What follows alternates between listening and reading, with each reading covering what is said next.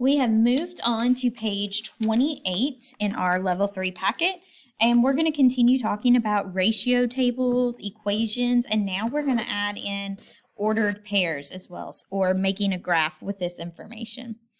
Values in ratio tables can also be written as ordered pairs.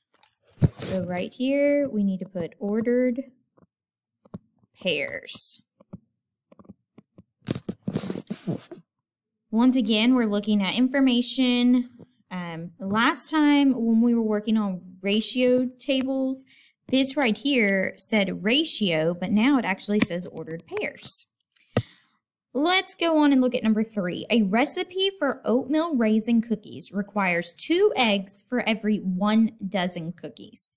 Let's remember that we have our x-axis here, our y-axis here, and then remember our process is how we get from one to the other, okay?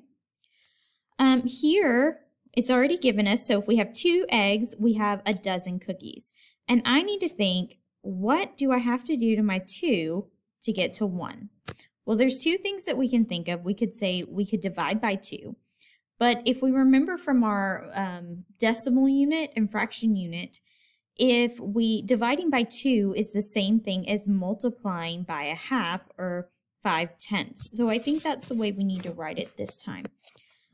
So our process is going to be we take 2 times 5/10 or a half. And with our ordered pairs, we're going to write them 2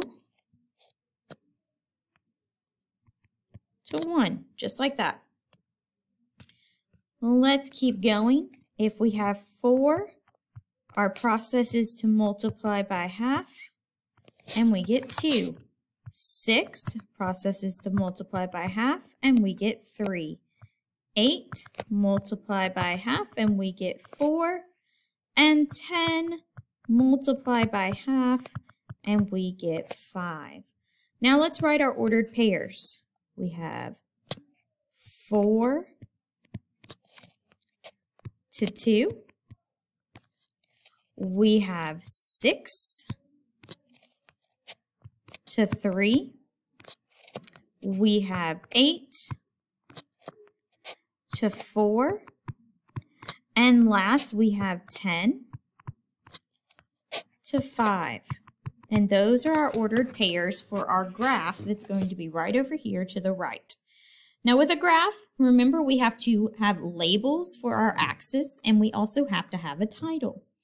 So our title, we're talking about oatmeal raisin cookies.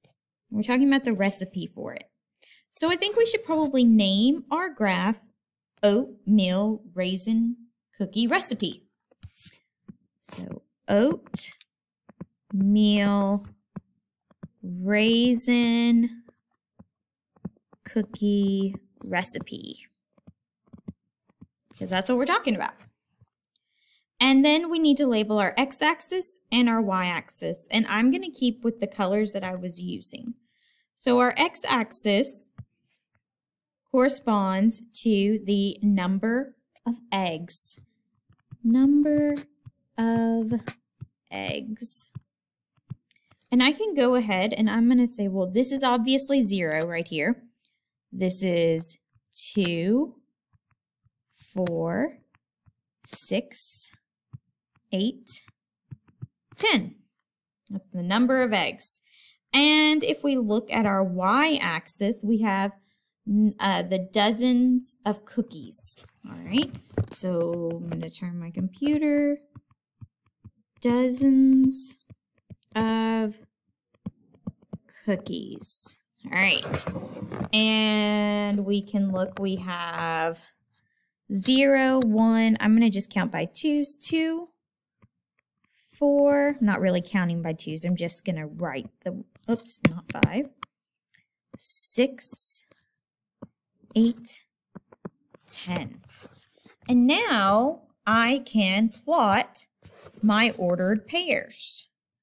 If I look, I have 2 and 1. So I go over 2 and then I go up 1. And here's where my first ordered pair goes, my first dot.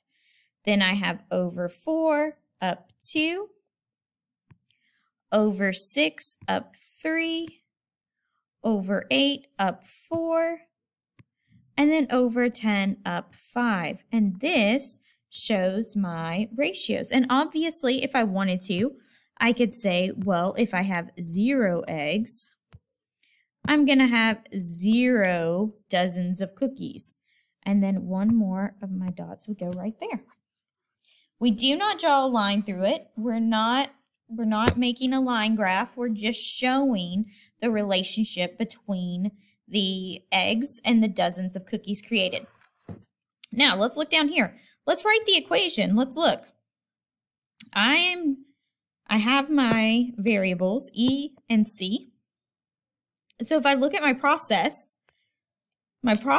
is multiplying by a half. So I'm going to take the number of eggs. So I'm going to just say eggs times a half gives me the dozens of cookies. Remember another way we could write this? We could actually write it with a fraction. The dozens of cookies equals 1/2 times E. There's a few different ways that we can write that, but we're going to just leave it at that for today. One more. A cell phone company charges Joey $45 per month. Okay, so if you'll notice, they did not fill in one of our variables. We have our X here, and we have our Y here. And for months, we can just say 1. If he has it for 2 months, 3 months, 4 months, 5 months. And then we know the process. Remember, the process is getting from here to here. And let's see, after 1 month, he gets charged $45 per month. So with 1 month, the total charge is going to be $45. So I need to think, how did I go from 1 to 45? Well, I multiplied by 45. And if that's my process is multiplying by 45, then that's what I have to do on each one. 2 times 45, 3 times 45, 4 times 45, and 5 times 45. And then it will give us 90, 135, $180, and $225. Remember to write our ordered pairs. We take our X, which is 1, 2, 3, 4, 5. Put my commas in.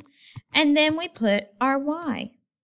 45, 90, 135, 180, and 225. And I have my ordered pairs. Before we go to make our graph, let's go ahead and write the equation.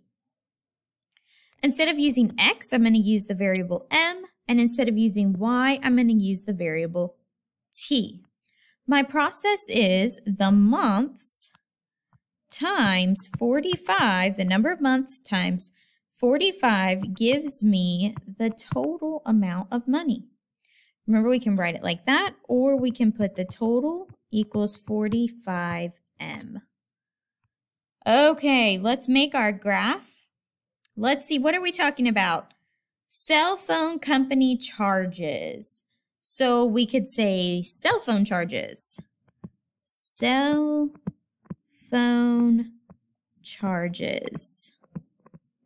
Okay, we have our x-axis, and if we look back over here, our x-axis is the number of months. Number of months. And I'm counting by ones, so 1, I can get that to right. 1, 2, 3, 4, 5. Well, that seems really close together. So you know what I'm going to do? I'm going to skip a line between each of them. I'm going to go 1, right here, 2, 3, 4, 5, just to give us some more room. Then I'm looking at my y-axis, and my y-axis is the total cost, or the total amount. Total cost. And looking at that, I'm going to count by $25. So I'm going to have 25, 50, 75, 100, 125, 150, 175, 200, 225, 250. And now I can start plotting my points. So my first ordered pair is 1, so I go over 1 and up 45. And I don't have a spot right at 45, but I can get pretty close. So I'm going to just say it's right about there. 2 and 90. So right about there. 3 and 135. Right about here. 4 and 180.